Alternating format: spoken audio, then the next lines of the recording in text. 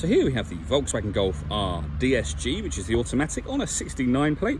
I'm going to start off by showing you around the outside of the car, and then we'll hop in and run through some controls on the inside.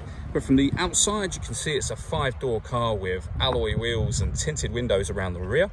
Let's start off inside the boot and then work our way around the rest of the car from there. So as we approach the back of the car, you can see we have those 4 exhaust pipes. Plenty of boot space as well, along with that 60/40 split folding rear seat, should you wish to increase the space even further, and a ski hatch to give you access through to the rear seat. Okay, so we're just going to work our way back round to the front of the car, and then we'll hop in and run through some controls on the inside. But now that we've done a full circle of it, you can see it's in excellent condition the whole way round. Just briefly before we climb in, I think that's what we're seeing the interior from this exterior point of view. There's plenty to run through on the dashboard, so let's hop in and we'll do that right now. Okay, now that we're on the inside of the car, we're going to start with the dials. On the left-hand side, we have the rev counter, and on the right-hand side, the speedometer. We have the fuel gauge over on that right-hand side as well. In the middle, you can see the total miles for the car. They are 4,094. And above that, we have a digital readout for the speedometer. The information that's displayed there can be changed using buttons on the steering wheel. So we're in the driving data menu at the moment. You can have any of these pieces of information permanently displayed there, but there are other menus available to you as well. So assist systems, navigation, your audio, telephone, vehicle status, lap timer, and then back round to where we started a moment ago. If we back out to the steering wheel, the buttons I was using just a moment ago are here. We've got stereo controls, phone controls over that side as well. And then on the left-hand side, we have cruise control and speed limiter.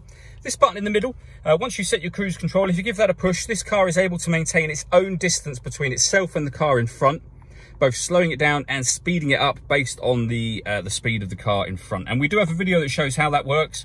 You can find that on our website and also on our YouTube channel as well. Over in the center, we have the touchscreen for the car. So this is where you can access your radio, for example.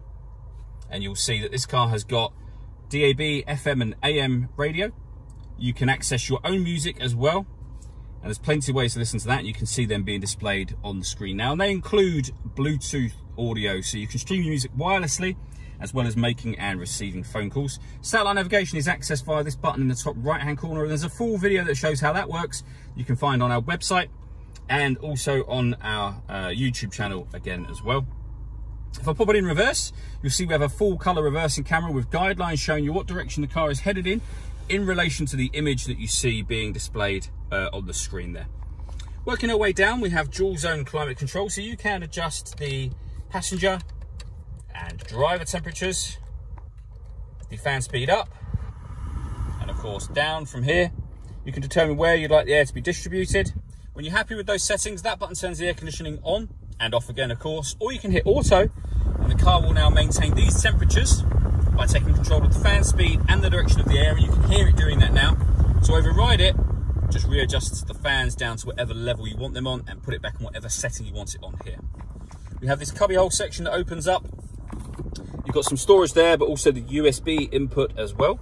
We then have the full automatic gearbox just here, or the gear lever for the gearbox. Down the left-hand side, we can turn off the traction control. We can turn off the stop and start. This car, or this button, will change the driving setup of the car. So give that a push. We can put the car in normal, race, eco, which is where we started, and individual. And these are all the things that you can customize with regards to the way this car drives. So if you want the steering, for example, in sport, so slightly stiffer, or in race, then you can do. And you can leave the rest of it in a kind of a normal setting if that's what you want to do. This button starts and stops the car. This one turns on and off the parking sensors. And then finally, we have an electronic handbrake with auto hold function just there. Last thing I wanted to talk about is the sunroof. So we have a sunblind that opens manually. Then the sunroof itself is electric.